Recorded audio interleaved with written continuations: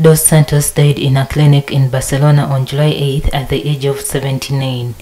His funeral was taking place days after an election that appeared to have returned his MPLA party to power, but whose results have been disputed by the opposition.